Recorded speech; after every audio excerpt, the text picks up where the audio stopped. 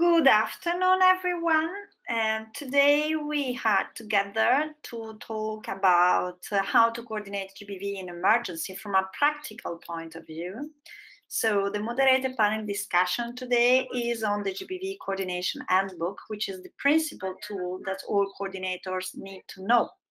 And I have invited today Farid, the GBV subcluster coordinator for UNFPA country office in Iraq, and Verena, Bruno, the GBV working group coordinator in Zimbabwe under UNFPA country office too. So this is Noemi, the GBV regional advisor for the GBV IOR, the team leader for Western Central Africa, sitting at UNFPA regional office in Dakar. And I'm very pleased today to be here in Yola in Nigeria to introduce you this interesting discussion and moderate a conversation with one of the two coordination I appreciate the most. Farid is our coordinator in Iraq. He is among one of the most experienced coordinators of the GBV IOR.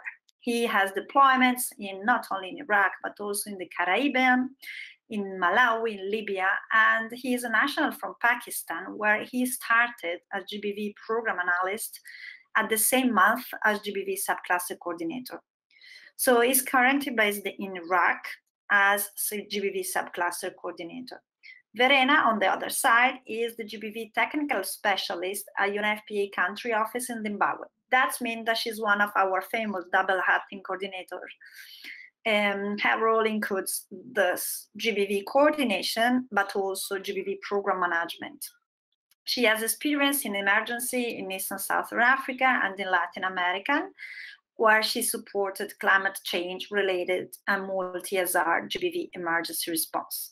I'm very glad that my colleagues in charge of regional coordination for the GBV IOR have identified these two amazing colleagues today to serve as mentor, as inspiring people for our students in the class at the GBV in Emergency University course in Yola.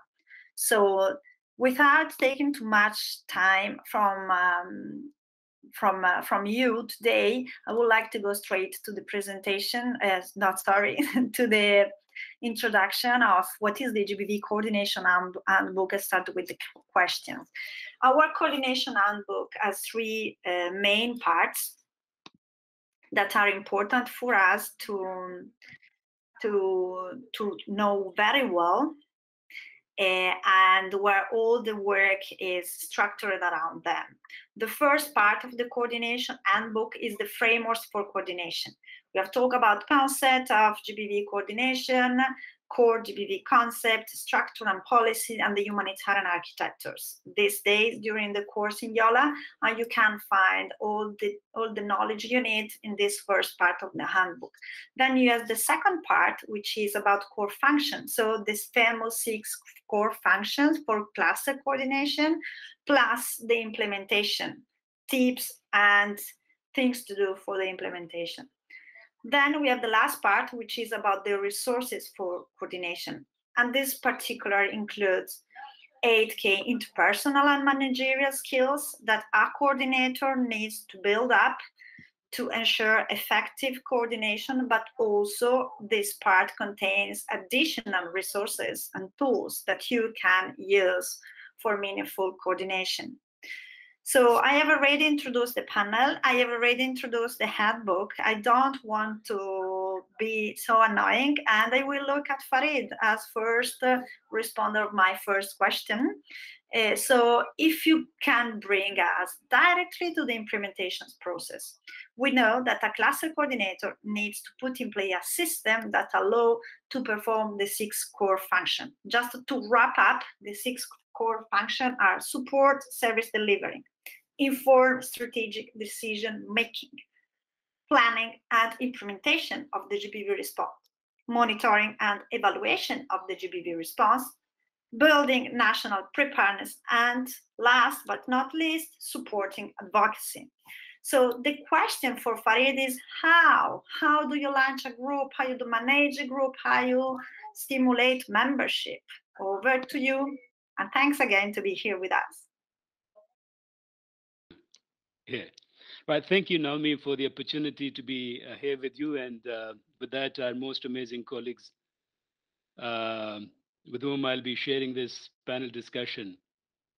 Um, the most important thing is that we are here with our students who not only here to learn from us, but we are equally here to learn from their experiences as well, and also their thoughts in any reflection. So it's very much bilateral. It's not one-way traffic. Um, in relation to the question that you ask, the how aspects, uh,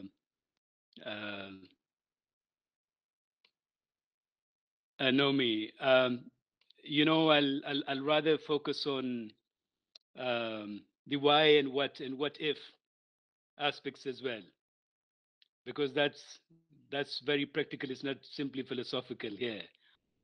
Um, Look, I mean, in my context, when I joined, as you mentioned as well, I joined as a program officer.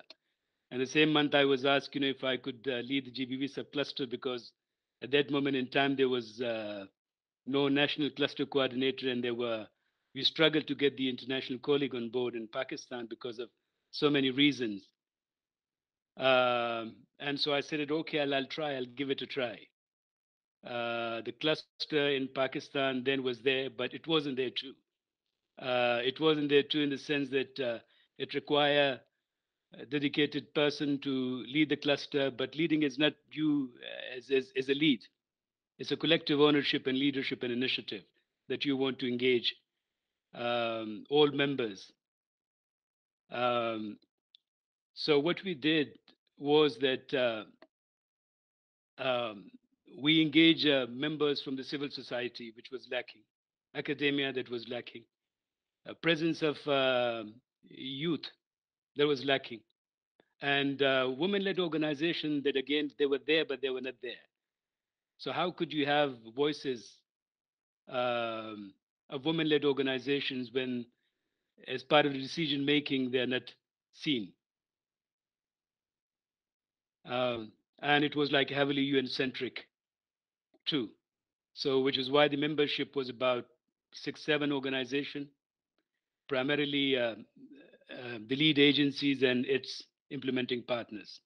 What we tried to do was to revise the TORs, revise the membership criteria, include those groups that I specifically mentioned.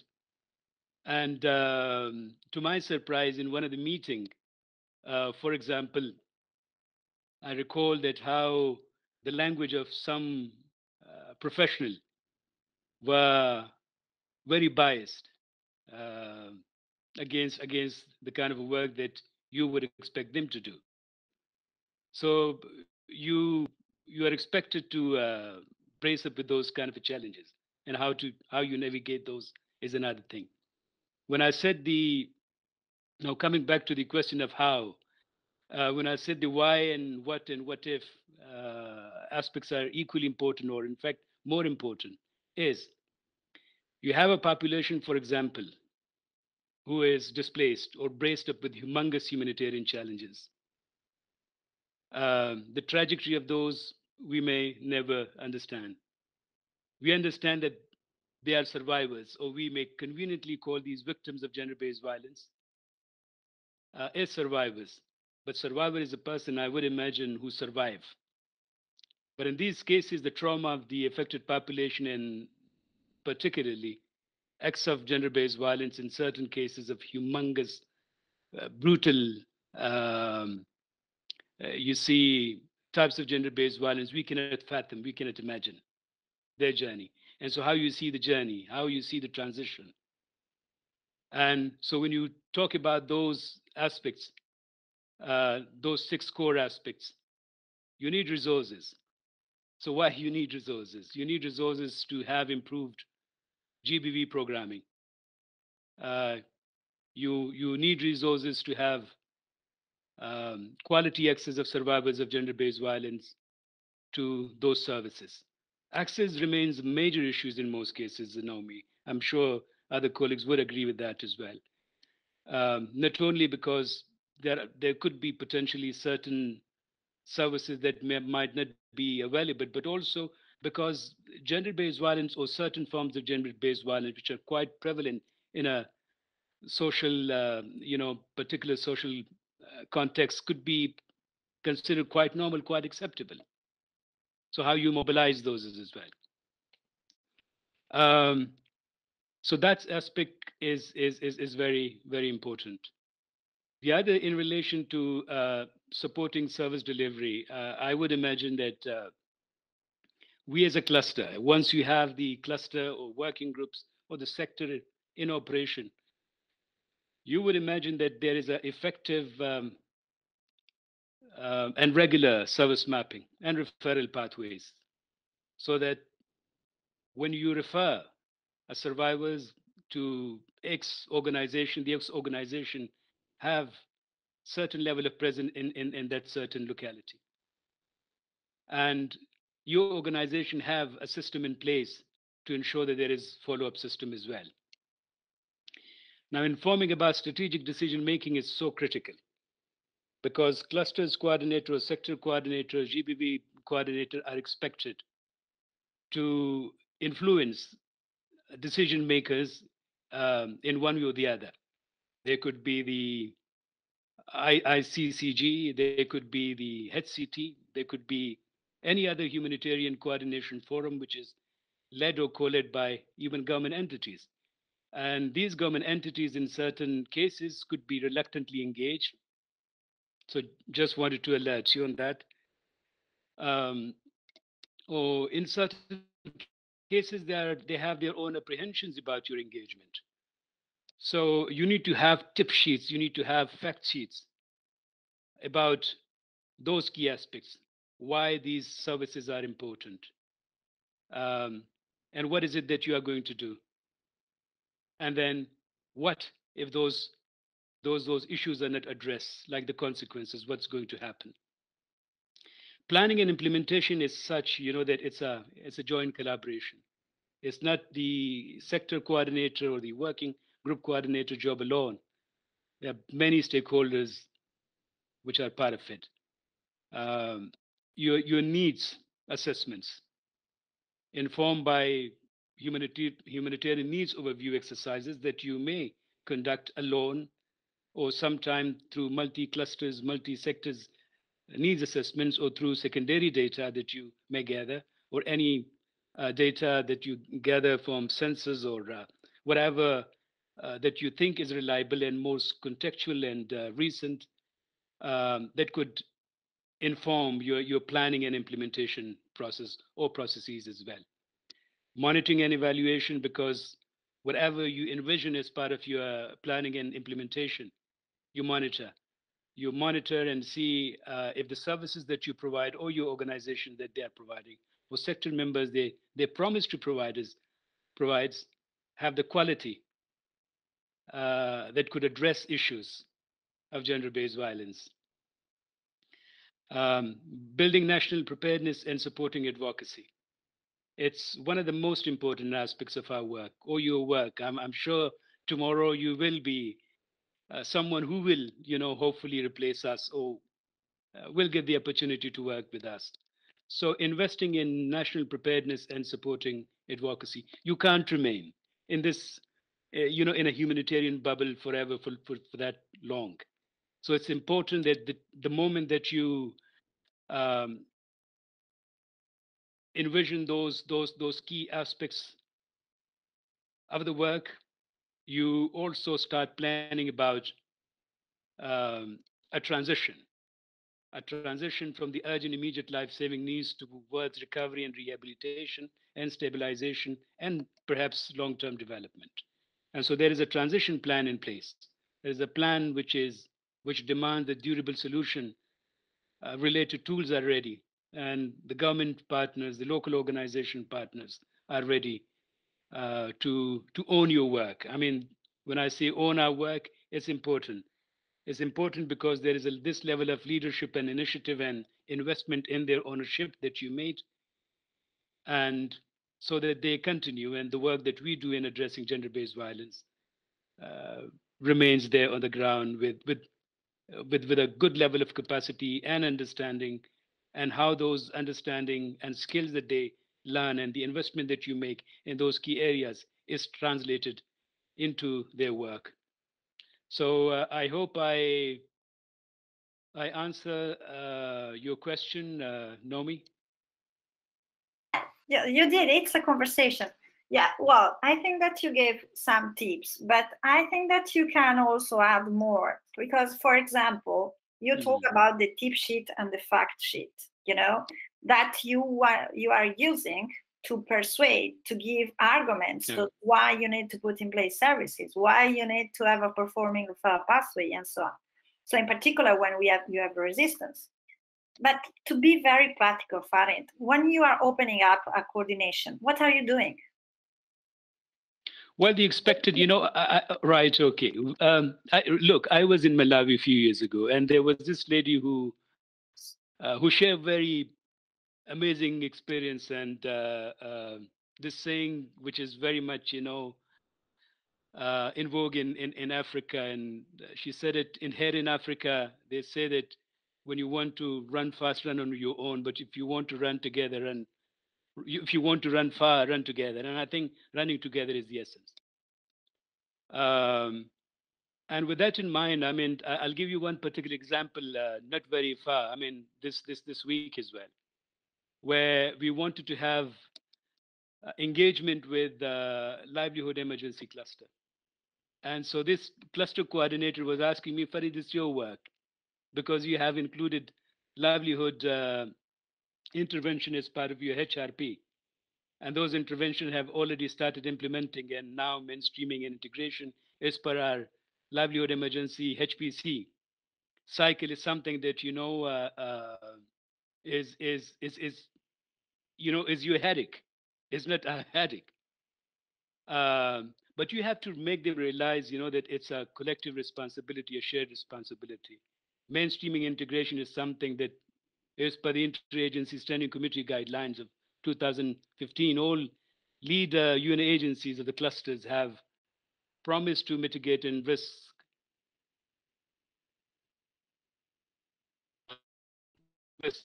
and exposure through essential actions at the minimum.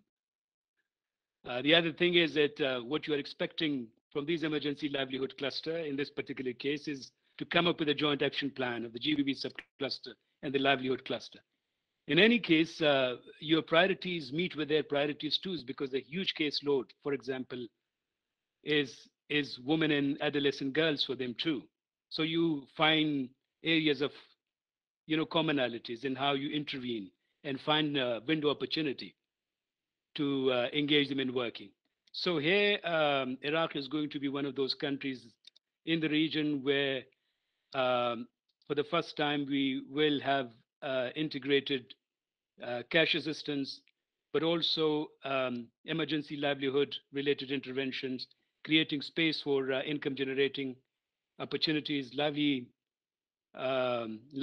intervention, also to improve the socioeconomic standing of survivors of gender-based violence. Because at the end of the day, I mean, um, those specialized, standardized approaches doesn't necessarily work in every context. So it's like, what is it that survivors of gender-based violence, which we call like survivors far too conveniently? I mean, this takes a time and long interventions. In certain cases, the trauma may continue for far too long with victims of gender-based violence if effective mechanism is not put in place. I'm a COVID survivor, for example, Naomi, because I survived. One of my friends died 3 weeks ago. He couldn't. So he is a victim. So what I'm trying to say is that we cannot understand the trajectory of this journey or their journey. It's conveniently far too easy for us to understand or say that we understand.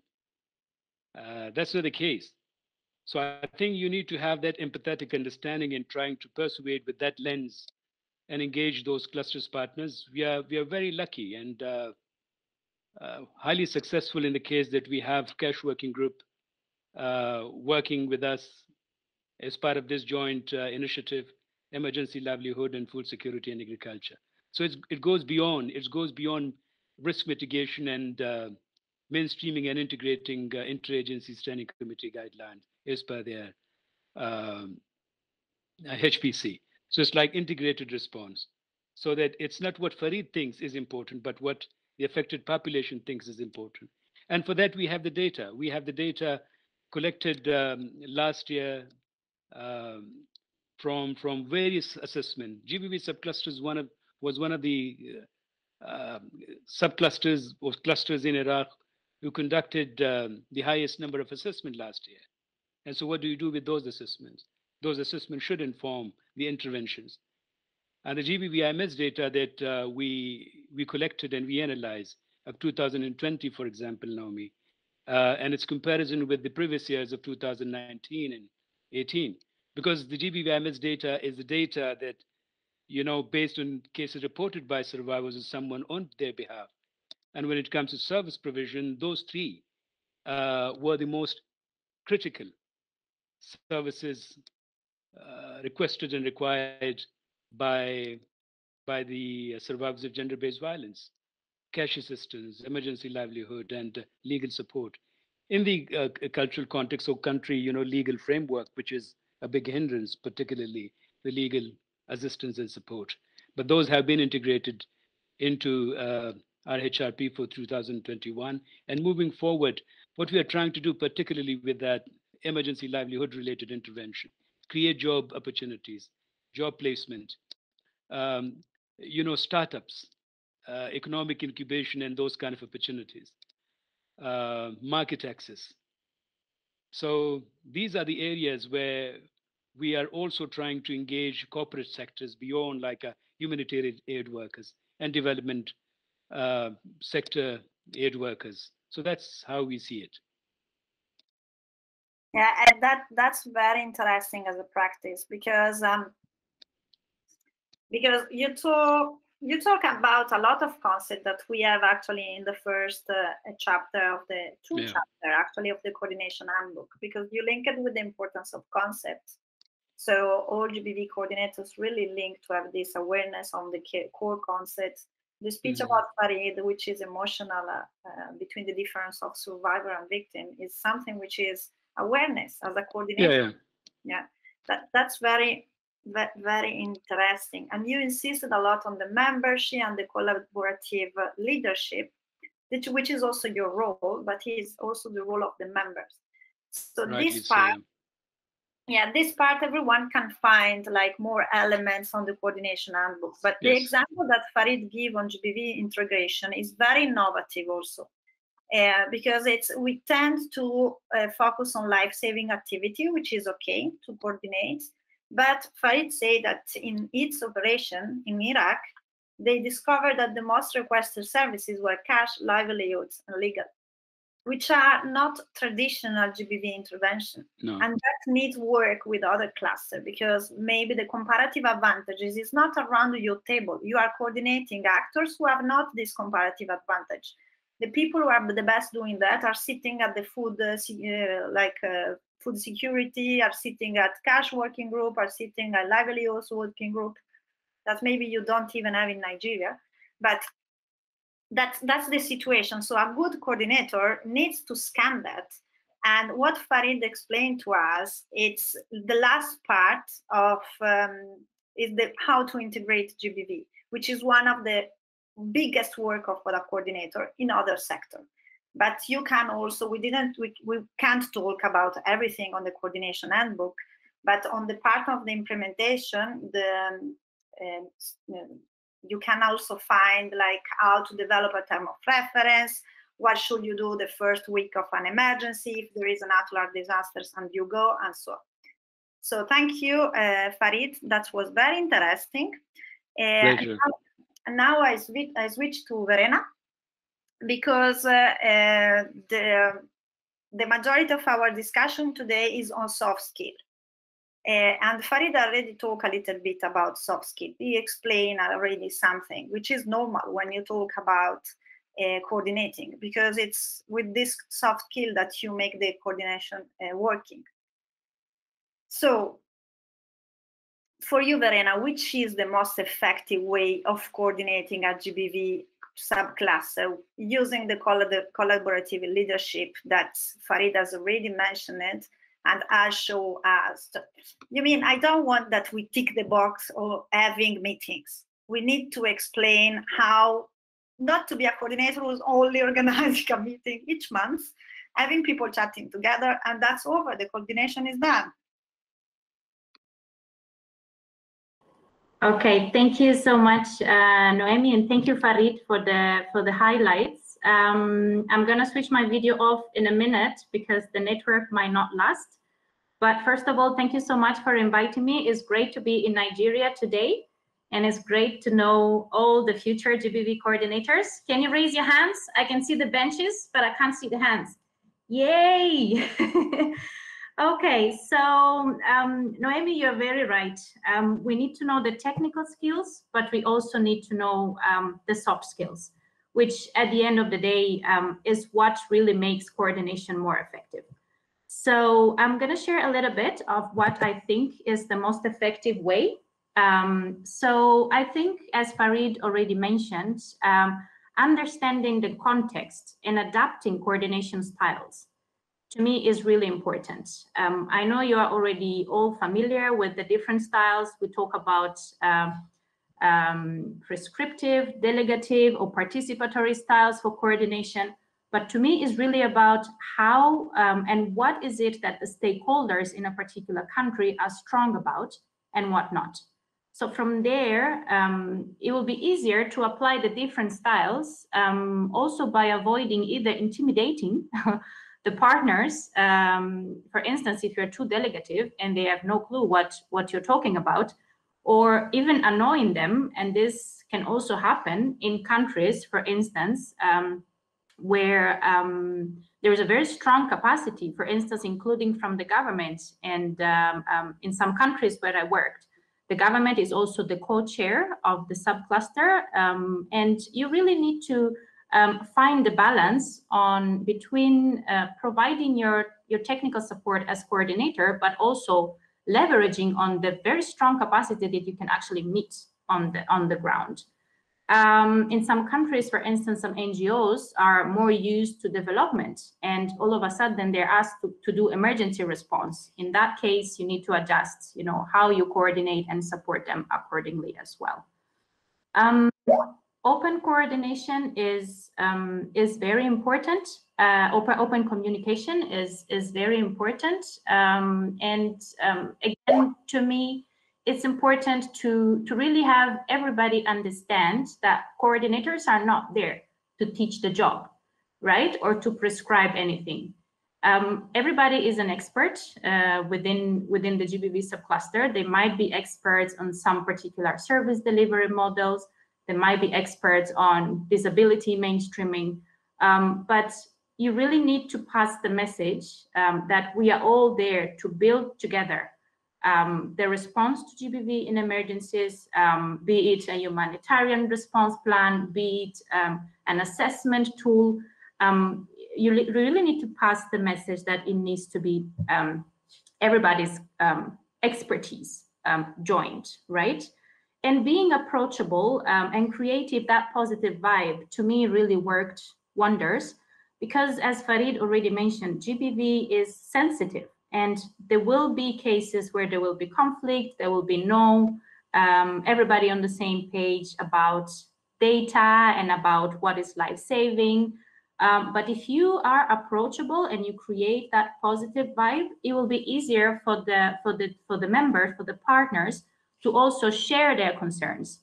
In Zimbabwe, recently we had an instance. So Zimbabwe has been in lockdown since March 2020 because of COVID.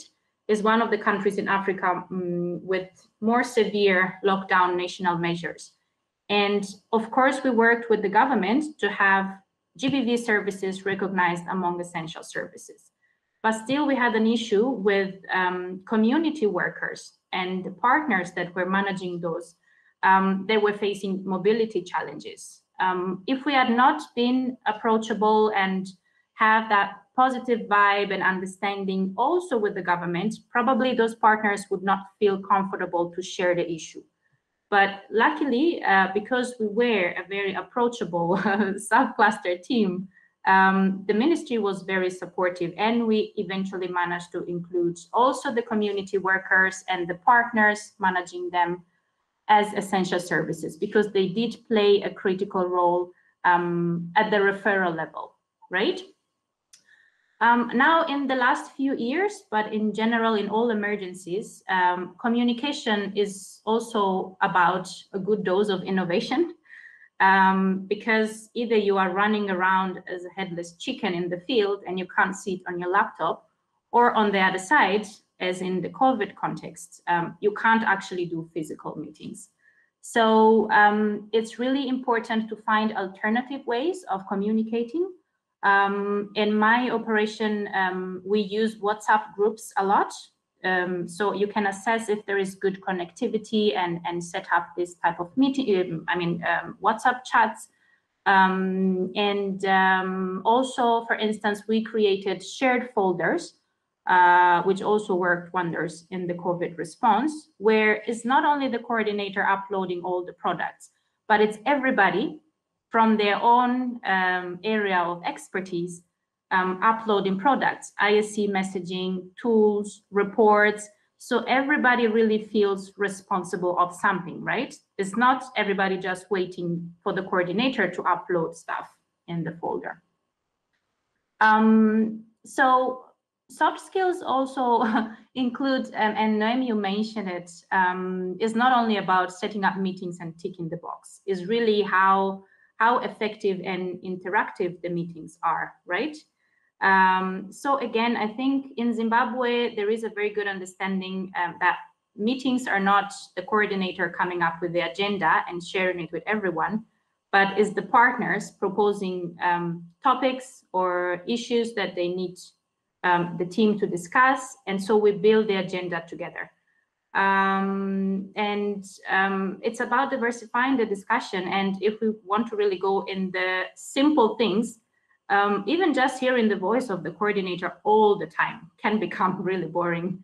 So it is really important that all partners are main actors, even in the way we organize meetings and we conduct meetings, and they can facilitate some parts of the meetings, so that it is really interactive across. Again, in the era of COVID and all meetings being virtual, we also need to be very careful with the concept of time, which has also changed. And remember, for instance, that, okay, we might have to attend the coordination meeting twice a month or once a month, but still we are requested to run in the field.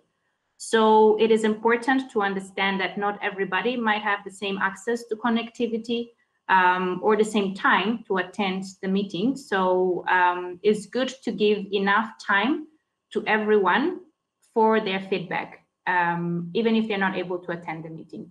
So this is something that we have learned once again during the COVID response, so that even if the partners are in the field, they can still provide their inputs and feel engaged, and we make them feel like their inputs are important, right?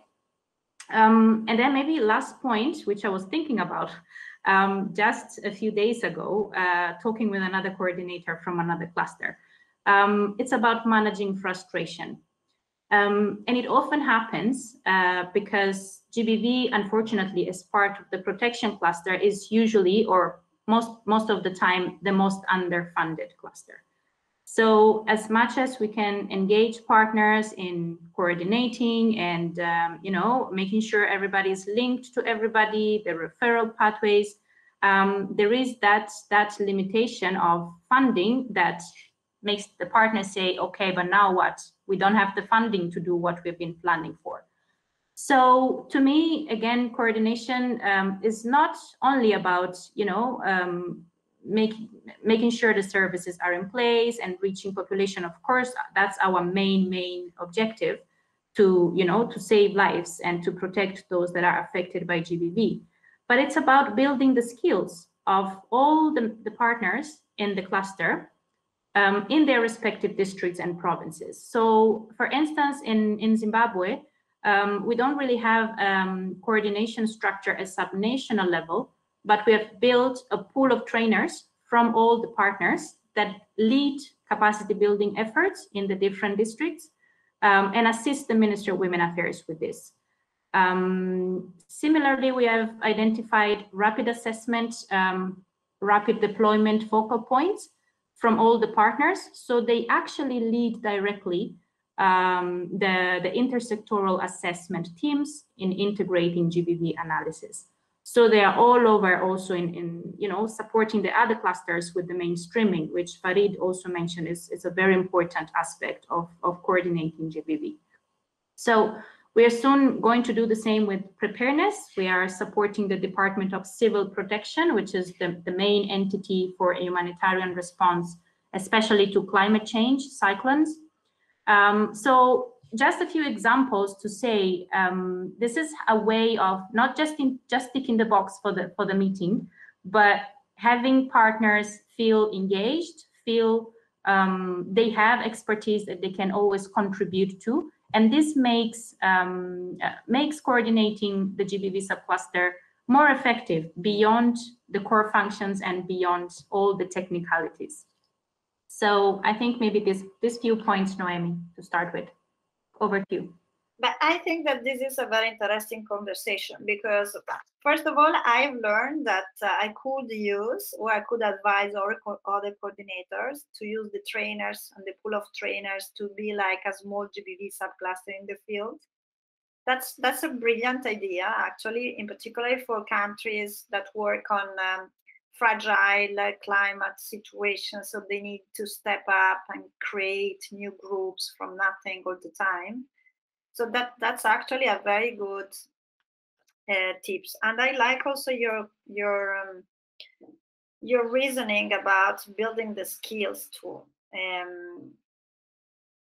not only to coordinate the response, but this part of the work.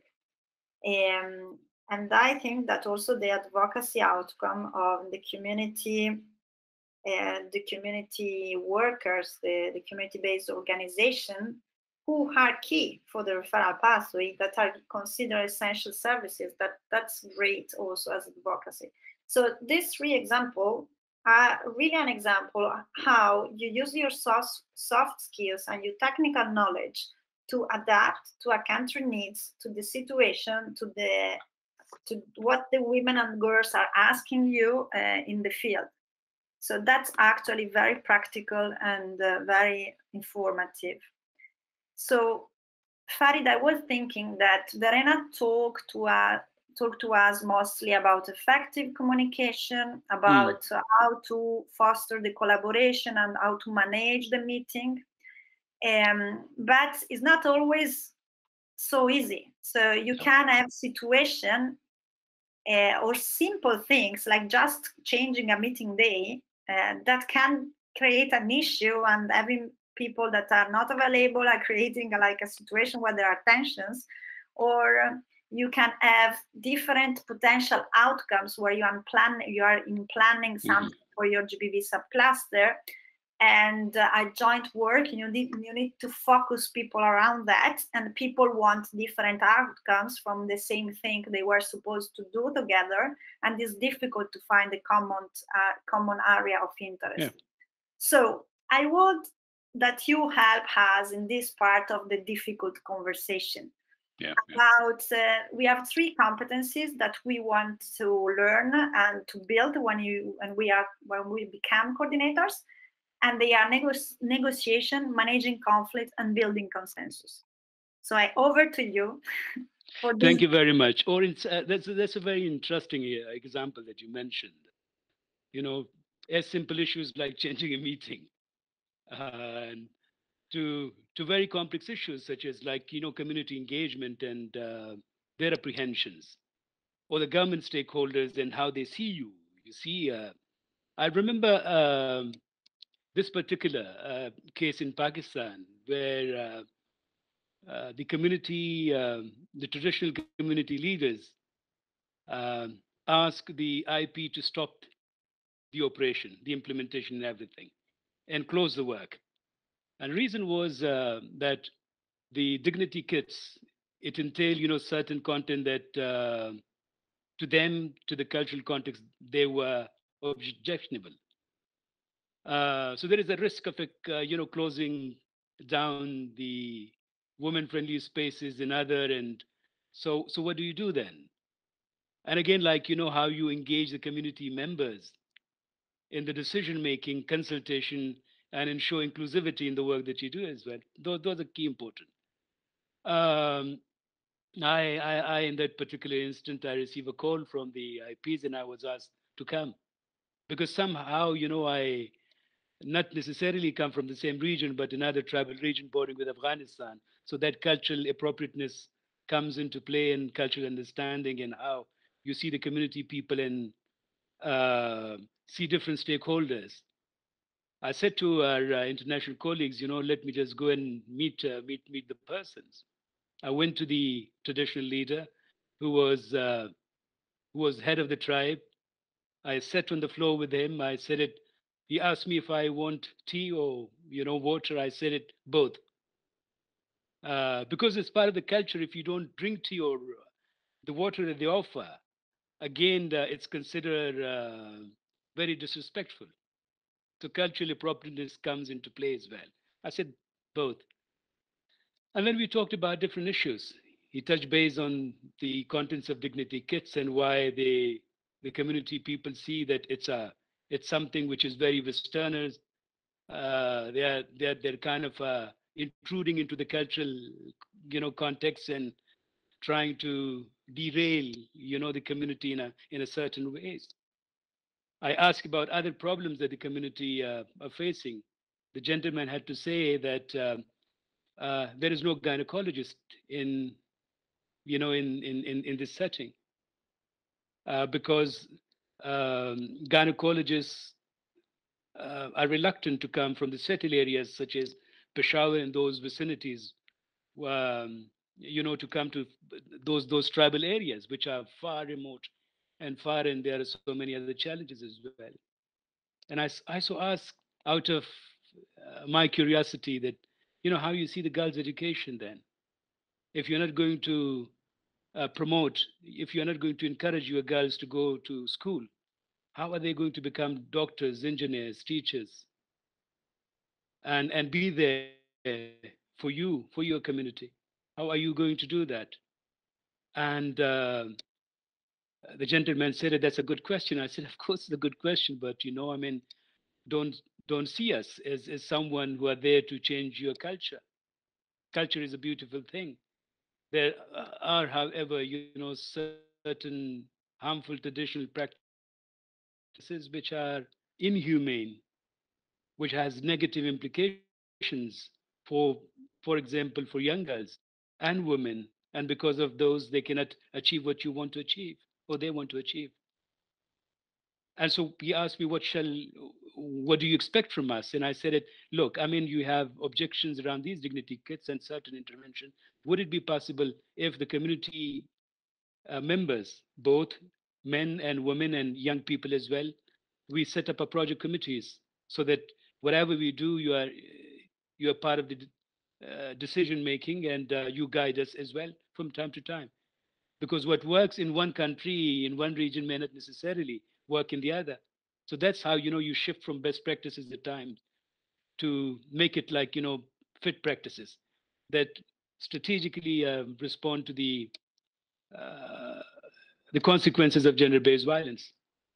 That happened, and what happened was quite interesting because that project ended and the community members wanted the project to be continued because there were certain aspects of the projects which the community uh, people wanted to continue. So we had to reach out to the donor and say, hey, the community members want the project to be continued. That happened too, and after that ended too, the community members, because of the project committees and the existing system that we had around that time, they continued the work that we intended to do together with them. Community awareness, mobilization, um, you see sensitization, advocacy on those issues that remains very pivotal addressing gender-based violence. So it requires a kind of a very systematic approach. But talking about those negotiation and decision-making and conflict-related skills that you mentioned are something that you need to have, basic understanding of us as human. That is the first, foremost important aspects.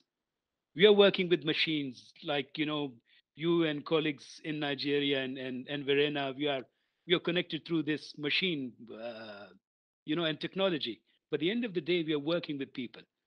So one of the most intrinsic skills that I would imagine that a GBV coordinators or program coordinators should have, is that empathetic understanding of us as human, and to get to know um, the story of these people who go through this much,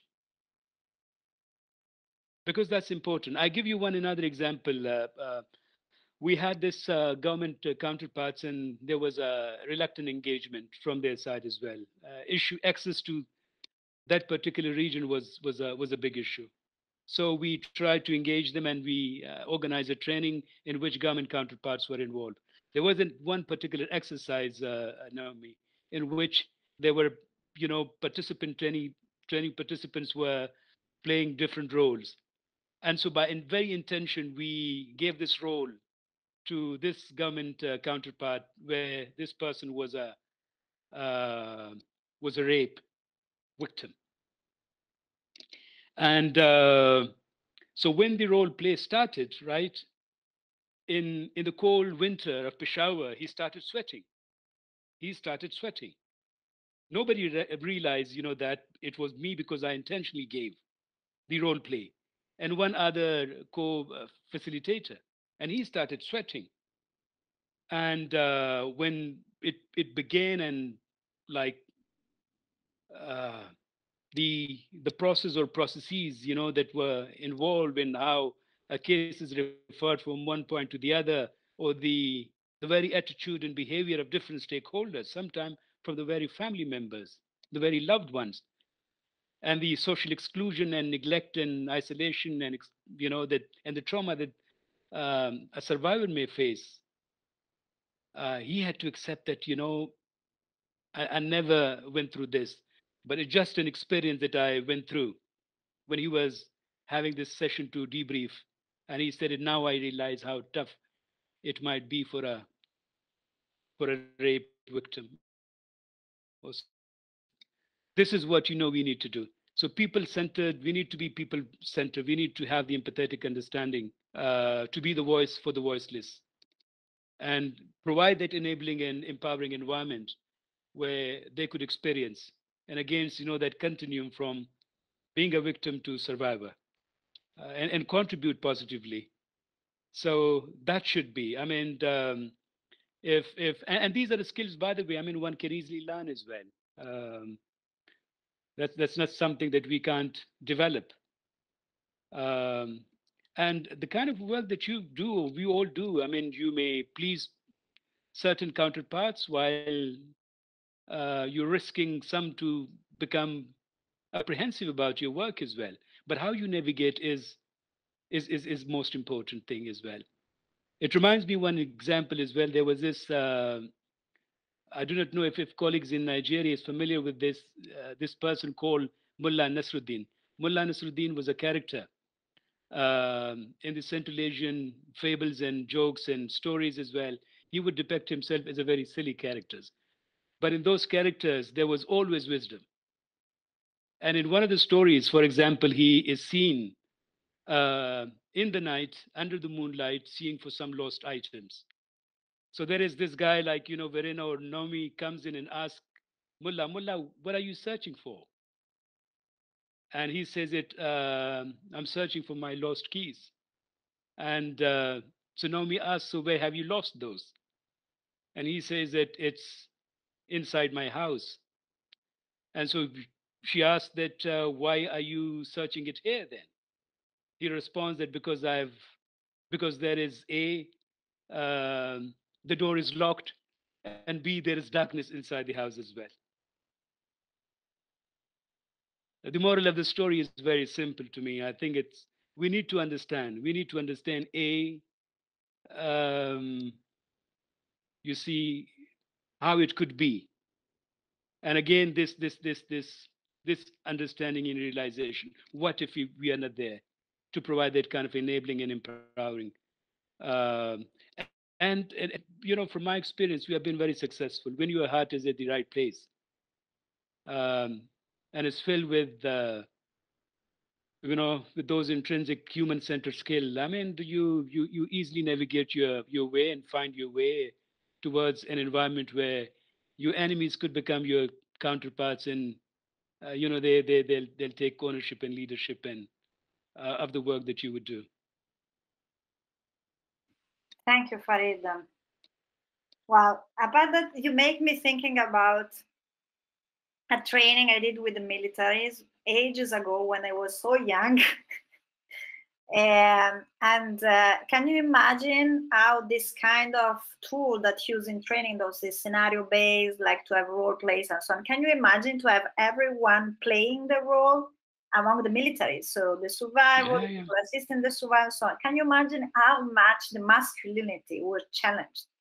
So the idea, the traditional idea, and it was heartbreaking when we did the post-mortem at the end of exercise, how much these strong men were sharing and were like discussing with us and challenging also the patriarchy, the talking the feminists, because they had felt something and they are thinking about their sister, their daughters, their wife, and how they really can be better serving the communities they serve. Absolutely. Anyway, I totally agree with you that one of the most important things to coordinate such a sensitive sector as GBV is to have a big heart, but because it's difficult if you don't at least try to have this big heart.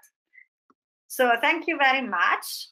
I have a very last question for Verena now, which is linking to two specific aspects of our work. One is the accountability that we need to have, always in relation with the people we serve, in relation with the humanitarian actors, in relation with the donors that give the money and so on. And the other is about staff care. We just talk about how heavy can be the GBV work. And we know that we have been quite bad in the past in dealing with the trauma that the people who work on the GBV response can also experience as secondary trauma or as just stress of a field operation. And we are starting to invest more. So because of your experience, because of your interpretation of the things, what do you want to say to us about accountability and about staff care, please? Okay, thank you so much once again, Noemi, and thanks Farid for the very interesting examples from the field. I agree that they were really useful, and yes, we need to have a big heart to be GBV actors. So yes, accountability and care for staff and staff well-being. So I'll start with accountability, maybe, and give a few examples on what I picked from my experience. So accountability is a very critical topic for all clusters.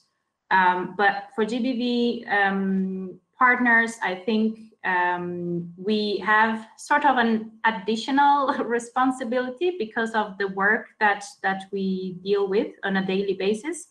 And in particular, accountability to beneficiaries, which, as we mentioned many times, they are already going through trauma, right? So I think one important point is about how you engage beneficiaries at project design level. This is critical because we as experts, we have a bit of a tendency, even if it's not fully recognized, to sit on our laptops and craft projects based on our experience.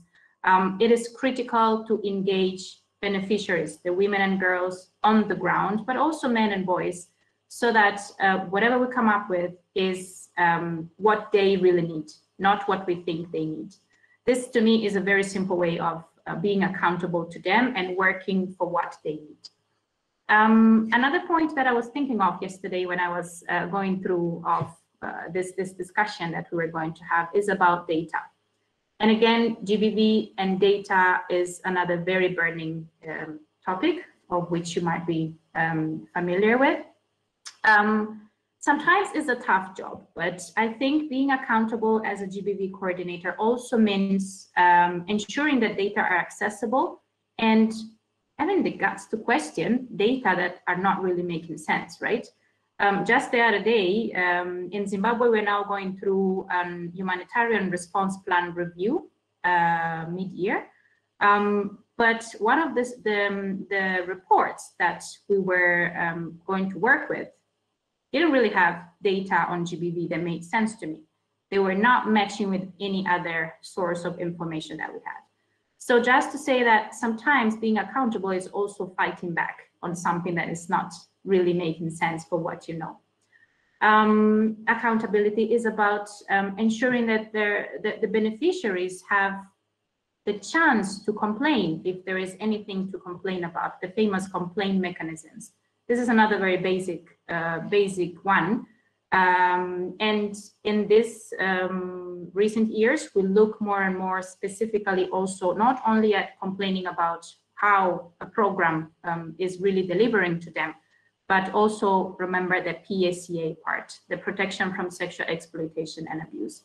And being accountable as a coordinator and or as part of a GBV subcluster is ensuring that all these basics are included in the TORs, for instance, that are recognized across the board in a more formal way, right? How do we enhance accountability? There are different platforms in different countries. In Zimbabwe, for instance, there is what we call AAP, Technical Working Group, Accountability to Affected Population. So a good practice is to have focal points, and we have focal points from the GBV subcluster that really lead, and it goes back to the capacity of all partners. They lead whatever we do in terms of accountability to affected population. They develop tools, they develop complaint mechanisms, and then they cascade to the partners, right? And they make sure that the accountability is strengthened, not only talking about it at the national level, but also down at the field level. We also have focal points for PSCA, and this was done in Zimbabwe recently with the support of a dedicated PSCA advisor from the resident coordinator's office. And again, having focal points might seem as a very simple thing to do, but it makes the difference to lead, and to make sure that simple processes don't fall through the cracks. So just a few examples on accountability. Now going to the care for the carer. We talk about caring for the carer, and Noemi, you're very right. We sometimes tend to forget that we are there to help others, but sometimes we also need help ourselves. And this can be for various reasons, right? Because of the increased workload, and again, COVID-19 was a very bad example or good example of how our workload has increased in the last year and a half, and the stress that comes with that. But also because besides being GBV actors, sometimes we might actually be victims of the same emergency that we are working on, or worse, we might be GBV survivors ourselves. So we can look at how to prevent stress that can generate from any of these examples. To me, it's important to look at communicating clearly, be it on the arrangements, on how the structure and the organization of the subcluster is being adapted. It's also about mobility and security threats, especially in acute emergencies. When an acute emergency hits, like Cyclone Idai in 2019 in Zimbabwe, there is very little time and everybody's running around, and it's important to really make sure that communication flow is maintained in a way or the other, and also to manage fake news, because this will also happen. We had Cyclone Idai, and then 1 year after, last December, we also had threats of additional storms. And all of a sudden, there were videos being circulated about the previous cyclone, which was really bad. And those storms were not that bad, but still people started speculating on that. And it was, it was very risky. And it was also impacting on the stress levels of people who had lived Cyclone Idai the year before. So it's important to always maintain communication and clear, interaction with the partners. It's important for you as a coordinator to have that special eye to pick if there is any stress across the partners. And the way you do it, to me, is really personal, but it can be about not being responsive anymore, not attending meetings as before, or on the contrary, you might start picking partners frantically asking for requests on how do I adapt this service response, because I really need to act quick and I have no idea, or my brain is not working with me now. So it is the responsibility of the coordinator, well, not the responsibility, but really one of those soft skills to also understand what's going on at the stress level of partners during acute emergencies. In terms of practical examples that I was thinking of on how to support the cluster partners with mental health and psychosocial support. For instance, during Cyclone Idai, we did organize some sessions on MHPSS. Actually, it was specific on trauma and bereavement sessions for frontline workers. This is because, so we worked with the Africa University and some specialized PSS staff in the province that was really badly hit by Cyclone Idai. Because again, those were frontline workers who at the same time had their houses flooded away, had their relatives been either hurt or dead because of the cyclone, and still they were there working for others. So this was an example of supporting them with more dedicated staff, mental health and psychosocial support. During COVID, we also had a few sessions. Well, in that case, it was webinar series where we engaged specialized counselors and specialized personnel to support directly frontline workers, including GBV actors. And we set up, among the many hotlines that we set up also for GBV survivors, we set up a dedicated hotline that would assist directly GBV partners with their own mental health and psychosocial support. Yeah, this was specifically during COVID because again, they were going through a lot of extra work and the number of GBV cases had escalated fourfold. And they were also going through stigmatization because there was the issue about essential service providers being the carrier of the COVID virus. So they were trying the best to provide services while also struggling with all this stigmatization and overload. So the dedicated hotline worked as a good practice to make sure once they were done with their shift, they could be moving from being service providers to be clients or patients themselves. One last point is about including partners' well-being in the agenda for the subcluster meetings. Again, having meetings as a mechanical thing is not always the best. You always have to make sure to include a little bit of empathy for partners in there. And again, during COVID, it really felt for many partners and for myself as well as a very, very good added value to work as a team in the subcluster. During the most acute phase, I remember I will go for some days and around 4 or 5 p.m. I will have my stomach making some weird sounds and I'll be wondering what is going on. And then I'll realize I didn't eat anything for the whole day.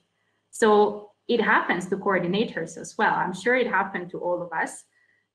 It is really important to keep an eye on ourselves and to create that, that well-being of service providers, little corner where we can drop our hats for a minute of service providers and take a little care of ourselves.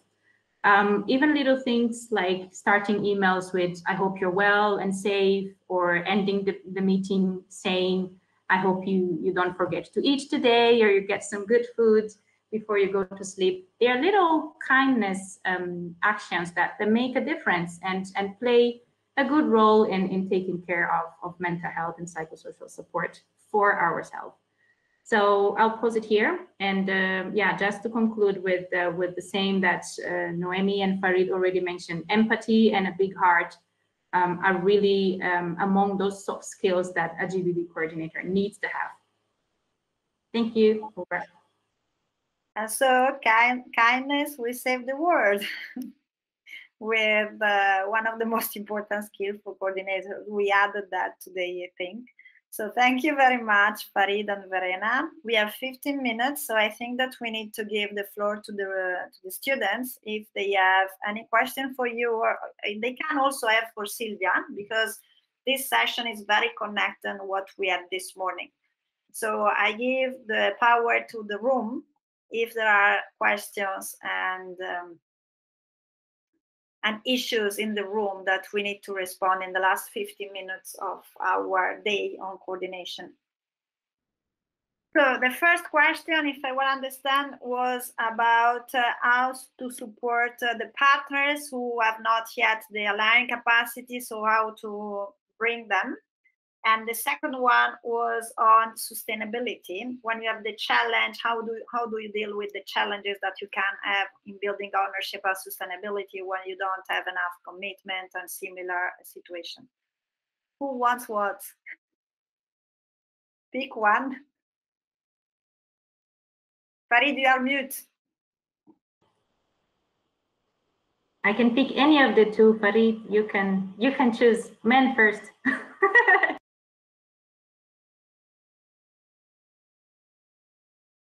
Farid, we can't hear you again.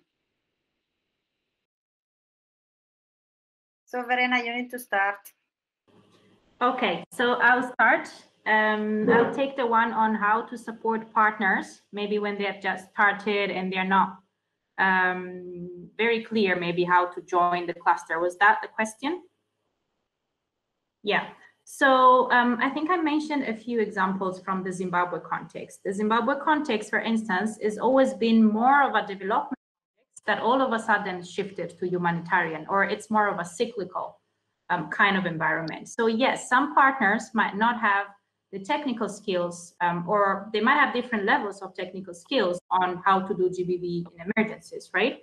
So you just work with what you have. You assess which partners can deliver more on humanitarian response, for instance, and how they can support each other. And also one of the cases is that the same partner might not have the same capacity in different geographic locations. So it's also good to do that type of support. If you identify some partners that are strong in some districts or provinces, I don't know the administrative divisions in Nigeria, you find a way to build the capacity of the other partners or the other district or province teams with the support from the ones that have a bit more of capacity.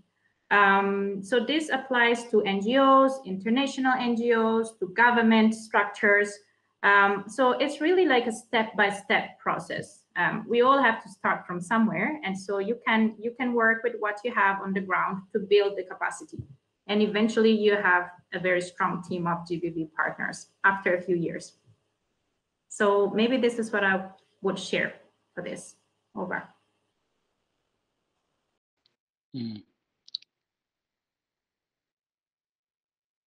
I think you're waiting for me to right. Okay, maybe to just to add with what Verena shared.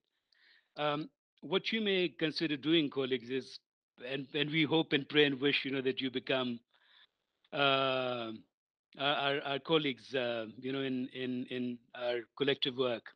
hopefully soon, inshallah.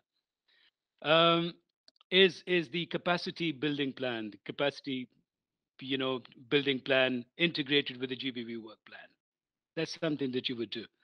Recently, what we did was, and it's about a month ago, we conducted this capacity needs assessment survey with our GBV subclusters partners, engaging GBV subcluster partners at the national level as well as at the governorate level. Some 59 organizations took part. And what you're asking them is to identify key areas in terms of the GBV subcluster partners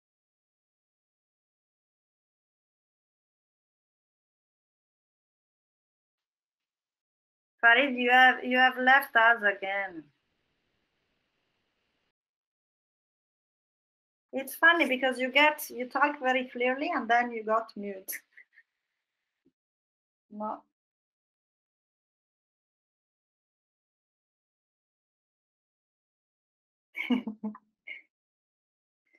So maybe Verena, you want to say something about sustainability, and then Farid is back, and then we close.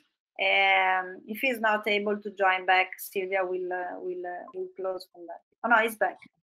Okay. Right. I hope this time the internet connectivity doesn't stand between me and our very dear colleagues.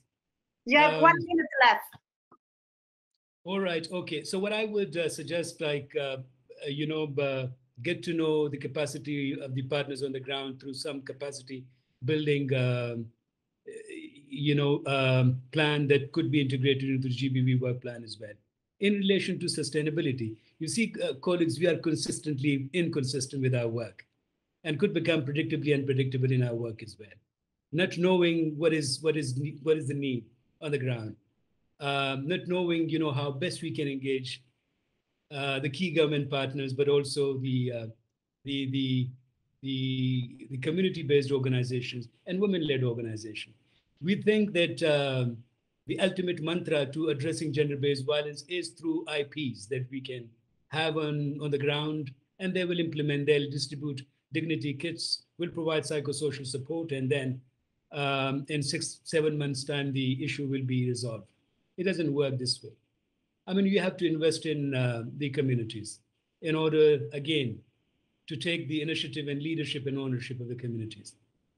If you come up with this idea that the work that you do is a very informed intervention and give them a sense to the affected population in the community that it's not an intrusion, but an informed intervention in which they'll be equal partners, you get good results. If you start implementing your work without engaging them, the results could be very drastic in certain cases. So in terms of sustainability, I mean, start thinking about who could be the real stakeholders, how you may engage them. In certain cases, I've heard from colleagues that, you cannot engage those key traditional leadership. I mean, if you see them the part of the problem, they certainly could be part of the solution as well, through those key skills as well that we discussed: conflict mitigation, conflict management, negotiation, diplomacy, humanitarian diplomacy. So those need to come into play. Yes, completely very true. And so I will only add that to build a strong sustainability, you really need to map all the stakeholders and start with them since the beginning. Because if you exclude someone, even the one who are the complicated one, maybe you are not including them in your specific meeting, but you are including them in the discussion since the beginning. Otherwise, you will get a lot of conflict and a lot of difficulties, because our sector's work is very complicated. It is something that has still a lot of barriers everywhere in the world, and in emergency just more complicated. So anyway, I think that Verena wants to say a very last word. That's the last, and then we give back the floor to the colleagues in the room because we are getting over time. Yeah, no, just to agree with you guys on sustainability, my last word would be find your allies. It can be the government, it can be the partners, it can be the donors, it can be the media. It really depends with context, but find your allies and run with it. Very well said. So kindness and allies, that's the two words today, and collaborative leadership. Thank you very much. Sylvia, Matthew, over to you. Thank you, Noemi. Thank you, Farid. Thank you, Verena. I believe